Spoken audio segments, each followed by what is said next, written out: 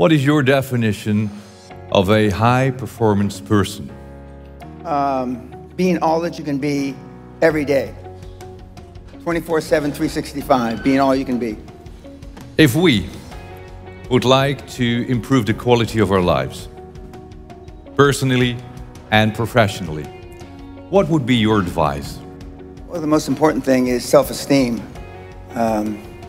The people that we read about, the people that we admire, the Elon Musks, the Steve Jobs, the Warren Buffetts, etc., all have one thing in common. They have extremely high self-esteem. And of course, you've heard me say this before, self-esteem is built the first 7 or 8 years of life. But to build high self-esteem, and the way you build high self-esteem, if you're 25, 35, or 45, is to be around, surround yourself with other people that have high self-esteem. Show me your friends and I'll show you your future. And so you can reverse your childhood by who you associate with. My father said, if you've got something in your mind, it should come out of your lips.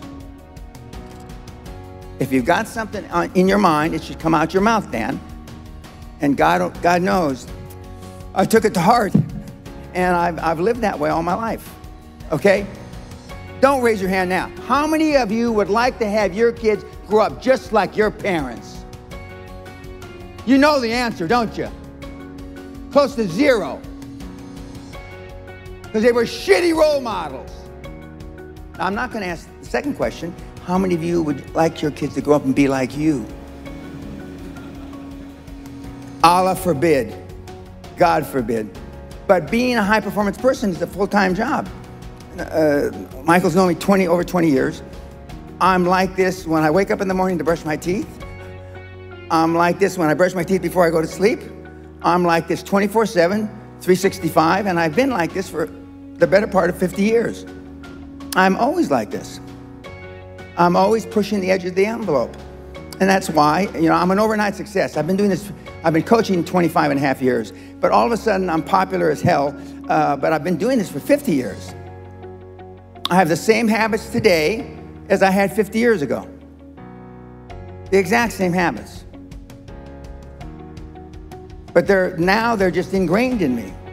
They're ingrained in me. And for those of you that have never been around the high-performance people like I just alluded to, the Warren Buffetts, Elon Musk, God rest his soul, Steve Jobs, who I happen to have known, they were like this 24/7, 365. It wasn't an act. I was doing some research for my talk, and I looked up Heineken. Gerard Heineken, who was the founder of Heineken beer in 1864, he talked his rich mother. Heineken's come from a wealthy family even before the beer. He talked his mother into buying a brewery in 1864, which they then turned into Heineken. Gerard was a hard ass, tough as nails. Now, I didn't know him, I'm not that old, but I did know Freddie Heineken, the old man, and he was hard ball buster.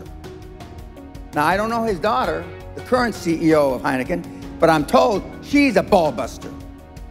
I did know Steve Jobs. I do know Elon Musk. I do know Warren Buffett. I do know, and they're all ball busters. Success leaves clues, kids. I just named 5 of the greatest names in business in the last 150 years. And they all have one thing in common. They're ball busters. They're hard as fucking nails. Where does that leave you?